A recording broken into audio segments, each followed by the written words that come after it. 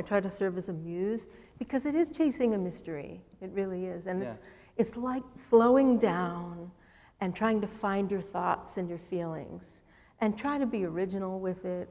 I like being poetic and speaking in metaphor. I think it's more powerful that way. Oh, it is. And that's your first big hit, Where Have All the Cowboys Gone? That was, there was, yeah.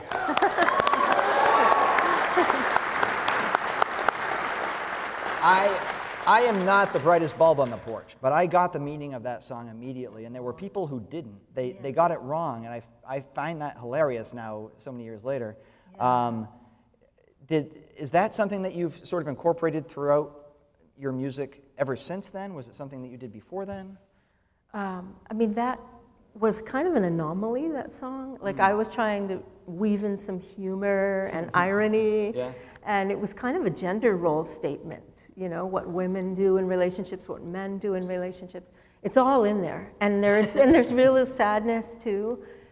But I was so surprised by the reaction, and it became a debate, you know. Yeah. What I find interesting, though, is like Gen Z, they really get it. I don't know. There's something post-Me Too that they really, really get. My music is just cool. Kids these days surprise me. I got to say, my era, we didn't always get it. But kids these days, man, we're in good hands in some cases. In some cases, we're not. But in some cases, we are.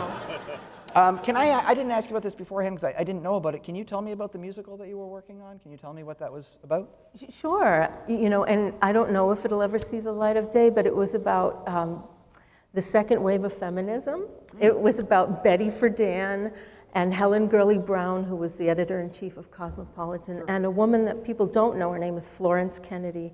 She was like the first black woman at Columbia Law. A lot of the work she did legally ended up being arguments for legalizing abortion in the federal courts. And she single-handedly allowed for legal abortion in New York State.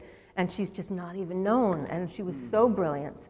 So these three women and like the 1969 Women's March, we were writing this musical, and it wasn't a good fit, me and the other women. It's sad that it didn't work out, but I'm now working on my next musical. I don't know what that's going to be yet, so don't ask. But is that a never thing or just a not now thing? Is it possible it might come out later? I don't know. Okay. I don't know. It might come out as another incarnation with someone else's songs. Sure. So maybe I'll release the songs separately. I don't know yet. I'm going to keep my fingers crossed because it sounds fascinating. All right. Yeah.